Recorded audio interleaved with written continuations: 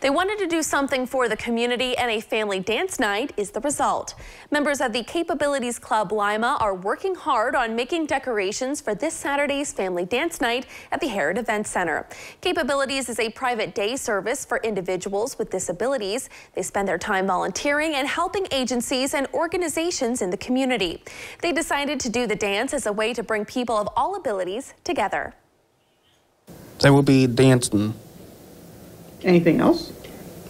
And karaoke. Oh, I like it. I love it. And games. One of the members wanted to do a dance where they could all be a part of the community and not just have us as per se. The event is open to the public, and it's only a $10 donation per family. There will be a dance zone, games, family competitions, karaoke, and snacks. It's at the Herod Event Center from 5 p.m. to 10 p.m. You can get more information at herodeventcenter.com.